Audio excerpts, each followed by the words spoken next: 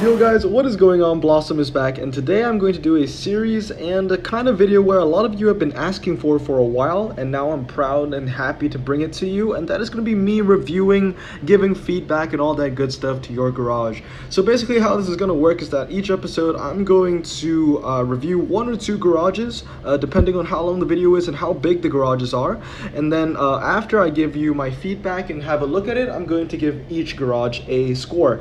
This is actually called the Blossom score, which is totally me not ripping off Doug DeMuro at all. In fact, Doug DeMuro is actually a huge inspiration. So I will explain how the scoring works once we actually score something. So first of all, first ever garage I'm going to review was sent over to me by Supercars of the Day on Instagram. He showed me his nice little garage here today, and we're gonna go through it. So looking at his comments, all of them seem to be max. He has a Mercedes-Benz 600, very useful car, and that is all the commons. All right, moving on to the uncommons. As you can see here, we have some very key cars. We have the Plymouth GTX, we got two Mazda Yunus Roadsters, two Twizzys as well, and an AutoZam. That Grand Am actually looks really good as well. 86 handling. I'll have to make a note on that because I don't own that. Hopefully that has medium ground clearance. You know, what I will say is max out that second Twizy, but you look set for what you have. You also have a Chevrolet Impala SS427 and a couple other rares as well. So looking at the rares, it looks like you have some key ones. You have the Mazda MX-5 BBR Turbo, as well as the BMW Z4 Drive S-Drive 18i. Those two cars are definitely keepers. And if any of my viewers, you know, if you guys watching, you don't have either the BBR and the Z4, you guys got to get it. Those cars are great, so it's nice to see you have it as well. Now, the Cadillac Escalade. This is a car I don't see very often in many people's garages. It's nice to see that you have one. In my personal opinion, I think the Cadillac Escalade is a great car.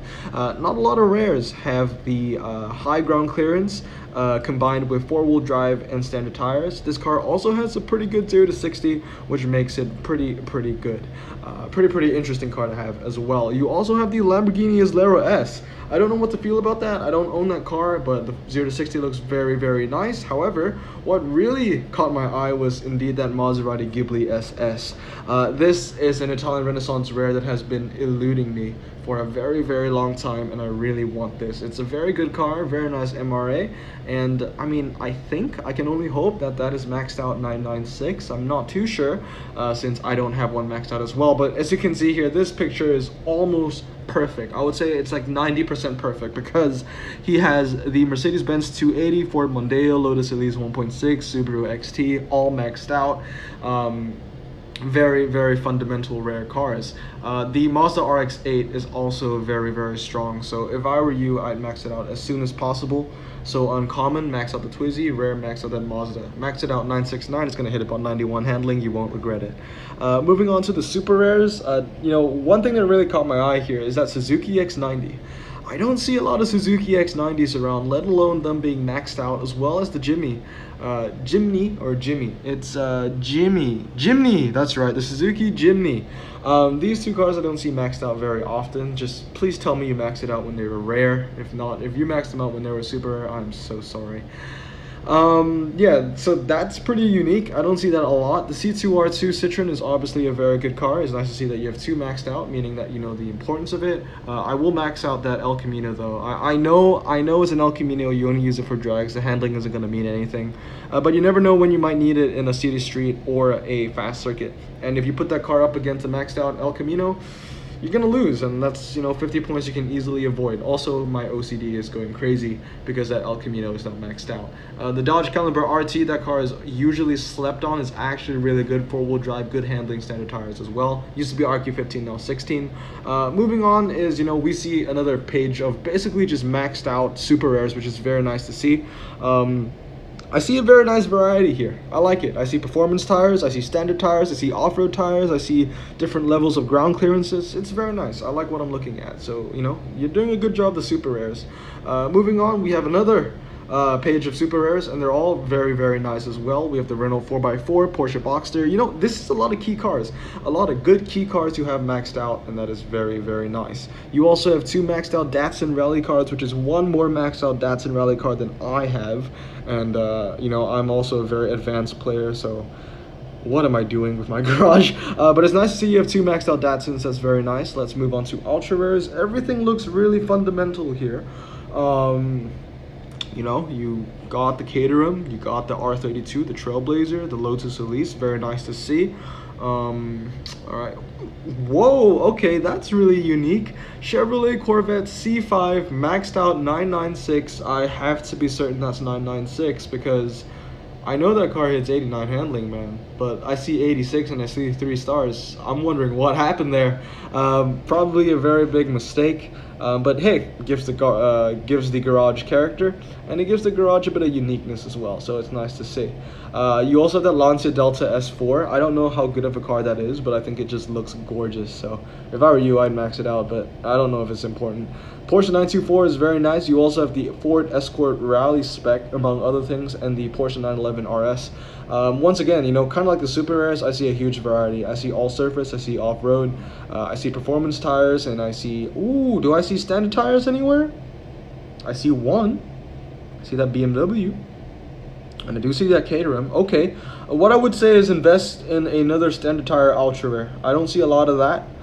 So supercars, you know, if you're watching this video, hopefully you are, because I'm reviewing your whole garage. Definitely invest in a standard tire car. I would say RQ22. You know, what I can think of is the Citroen, I think it's a Citroen, right? Citroen Metropolis, or is it DS Metropolis? It's French.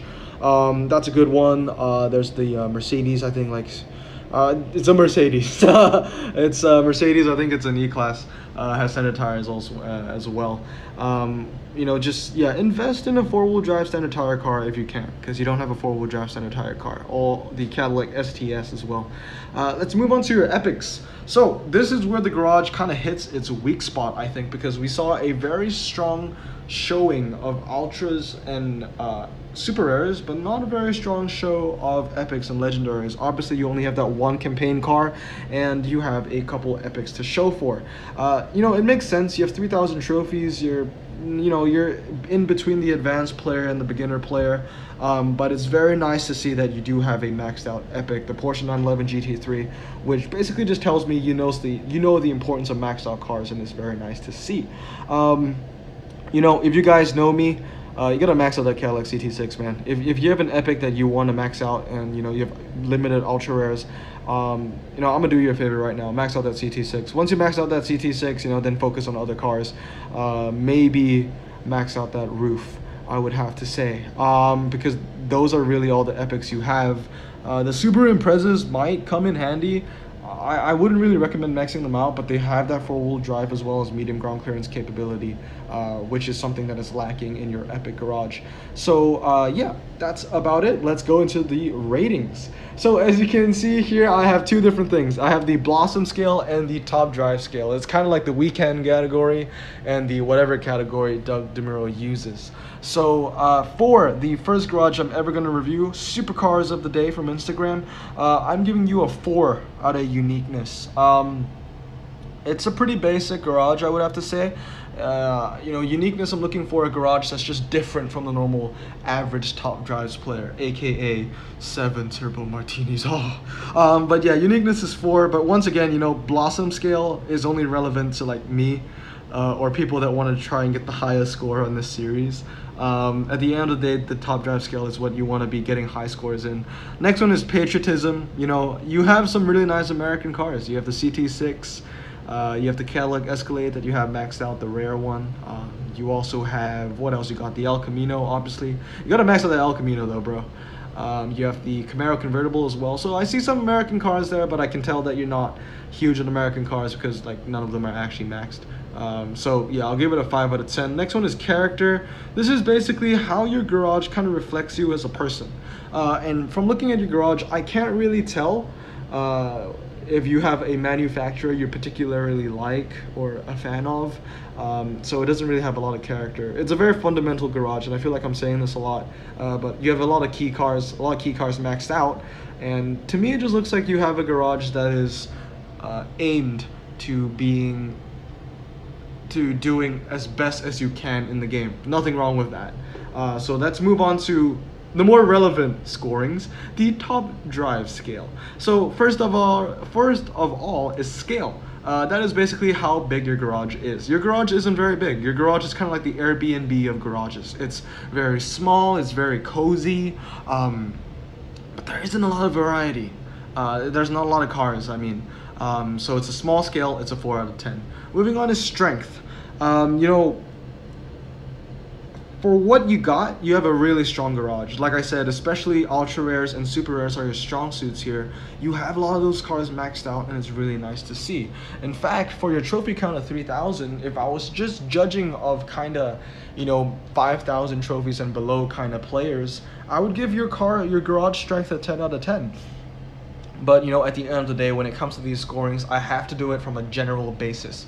So I'm kind of putting you against people's garages that maybe have like 30,000 trophies, or even my garage in general. So, you know, that kind of ducks quite a bit of points. But 6 out of 10 is still very, very strong for a garage as small as yours and for a trophy count as low as yours. That's not an insult in any way, it's just pure facts. Moving on is versatility. You know, once again, I'm going off what you have here. You have a very versatile garage. Obviously, there are a lot of key cars you're missing out on, but in terms of what you have, it is indeed very versatile. Like I said, I see a lot of, you know, different sets of tires, different sets of ground clearances, set for different tracks as well as events. So it's nice to see. But once again, you know, if that scale, if you could get more cars in your garage, the points in your strength and versatility, as well as that L word that I can't pronounce, lethality, I'm just gonna call it potency, would also go up. So next one is potency. You know, you have quite the dangerous garage, but it's not going to really be a tier 1 in any final.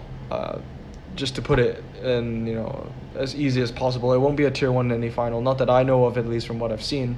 It's more versatile than it is potent, if I would put it that way, because potency is basically you have one very strong category you can wreck everyone in, which is basically 2,000 US cars for me, or just American cars in general. Last one is potential, however, and I gave you the highest score possible on this list of 8. You know, you have a very good foundation. Very good foundation in your garage. I see a lot of key cars you have maxed out: 924, Rally, Datsun, you know, El Camino, a lot of, you know, maxed out fundamental cars. And, you know, moving on, when you move on with the game, I feel like you have a good stepping stone to go off to. So I'll give you an 8 out of 10, giving you a total score on the Top Drive scale of 30 and a total score on the Blossom score, combining both the Top Drive scale and the Blossom scale. This one is actually, I had a quick look-see already, quite an interesting one. This is from WithCars_Subaru from Instagram, and he sent me over this very interesting looking garage. It has 0 trophies, he has 1 million cash, and a lot of cars. So let's get into it. So we're starting off the commons. Nothing too special here. A lot of common cars, a lot of uncommon cars. If you can see why I'm going through so quickly, kind of just skipping over all these cars, is because he has a lot of cars, guys, but like none of them are actually maxed. As you can see, none of them are basically, mostly, like most of them aren't even touched at all. Let's look at the Volkswagens here. He has like a couple Volkswagens without a single upgrade in them. He has, you know, the Z4, which isn't even maxed out, although it has to be maxed out. I think the only other max car I've seen besides the Subaru SVX is the Renault Twizy that he has maxed out. Once again, just so many cars, especially for someone that has 0 trophies. Just a lot of cars, very big garage, but just nothing. Nothing's maxed out. I see a lot of 2 stars and some 1 stars here and there. It's all very messy, and it's really messing with my OCD right now. You have a Lotus Elise 1.6 that you don't even have maxed out. You have a 280 GE not even maxed out. I mean, you got a lot of key cars here, but they're not going to do anything for you unless you max them out. You know, the Ford Escort Rally Spec, that's maxed. That's nice to see. And once again, just a lot of rares. And now we move on to super rares. You know, we have, once again, some key cars. The Bora needs to be maxed. The El Camino needs to be maxed. What else? This is just a lot of cars. Like, it feels like you've just opened a lot of packs and done just nothing after that. I mean, I don't know what to say. You have 0 trophies, but you're definitely not the beginner player, because this requires a lot of slots. Let's just put it that way. Once again, just a lot of cars. Still haven't seen any max. The Renault R21 Turbo Europa Cup, that should be maxed out. These Mitsubishi Monteros, I think they're just heavily overrated. They used to be RQ15, but I have to say, when they were RQ15 cars, those Monteros, they were really, really good. So I would max out one Montero. Let's see, moving on, Dodge IROC RT. It's a nice car, have a 969, 91 handling, medium ground clearance.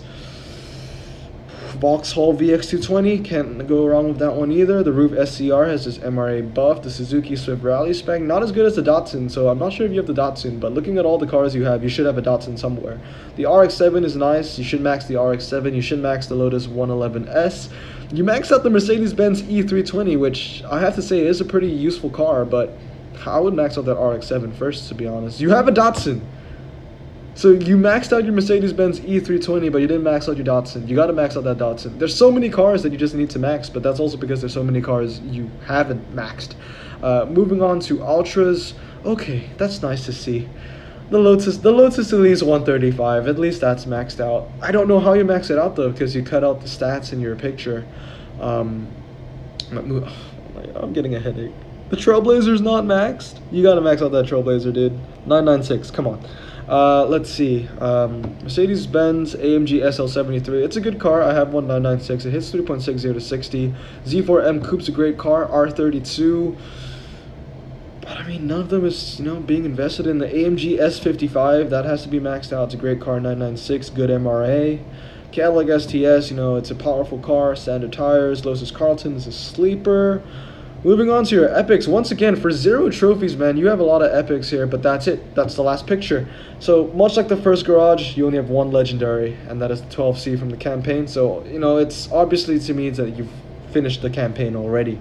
But even from that, I don't think you get that many slots. In terms of epics, I mean, it's kind of the same old here. Cadillac CT6, gotta max out that Cadillac CT6. Actually, looking at all your epics, which is just these 2 pages, that Cadillac CT6 is probably one of the most useful cars you're gonna get. It's definitely gonna propel your garage in the standard tire zone. And, looking at the cars you have the potential of getting a very strong standard tire garage. So that CT6 is good. The Dodge Challenger SRT Hellcat wide body as well. I'm completely jealous that you have my top 2 cars I want the most in this game. The wide body and the CT6. Hopefully I'll get one of those one day. But yeah, very nice to see you have that Hellcat wide body. Usually I would say that is the car you want to max out first, but with the nerf, it's definitely less of a priority. I would say the Hellcat wide body is still a very strong epic amongst what you have. But I would have to say what you really want to focus on is that CT6. And then after that CT6, probably focus on that Audi RS3 or vice versa, RS3 then CT6. I'll get if you want to max out the RS3 first, just because it's more of a performance-based car. And then once you're done with those 2, max out that Challenger wide body for sure. I feel like you have a lot of Ultras, right? Yeah. You have a lot of Ultras to go around. Definitely, I feel like there's enough fuse material in your ultra rare hand to at least get an epic to 2 stars, maybe even 3. I mean, looking at the fuse material here, that DS, the BMW RQ19 BMWs, the Suzuki Kakashi, Nissan Pathfinder, Ford Focus ST Montune, the 530Z, the M3, the BMW X5, the Camaro convertible. You have a lot of ultra rare fuses material, so make sure to put that into an epic. And then that's the main thing about your garage. Just upgrade your car. So let's move on to my ratings. So my overall verdict of your garage with cars_Subaru is basically what I see here is, well, you found the game, you finished the campaign, you bought a bunch of slots, you opened a bunch of packs, and that was it. It's you invested in just almost absolutely nothing, and I feel like you have a great foundation, but you gotta max out those cars before your garage becomes reaches any level of potency at all. So starting off the Blossom scale, you actually get some pretty high scores for uniqueness and character, because I've just never really seen a garage quite like yours. It's just rare to see someone with just no trophies but has a million cash, has a lot of cars.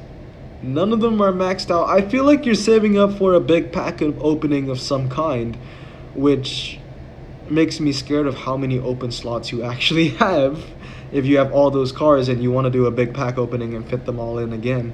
But you know what? You do you, man. It's a unique garage and it has character. I wouldn't say it has a lot of patriotism. I don't see a lot of American cars there. The only thing that gives it the points is the CT6 and the wide body.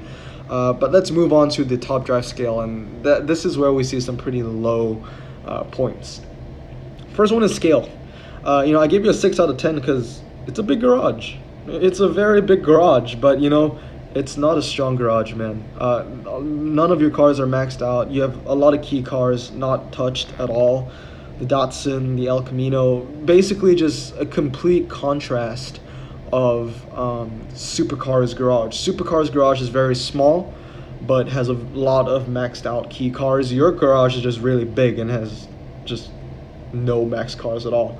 In terms of versatility, I'm giving you the same score because, you know, you have a wide range of cars. You really do. You have a lot of cars, you have a wide range of cars, but none of them are actually going to win you anything because they're not maxed out.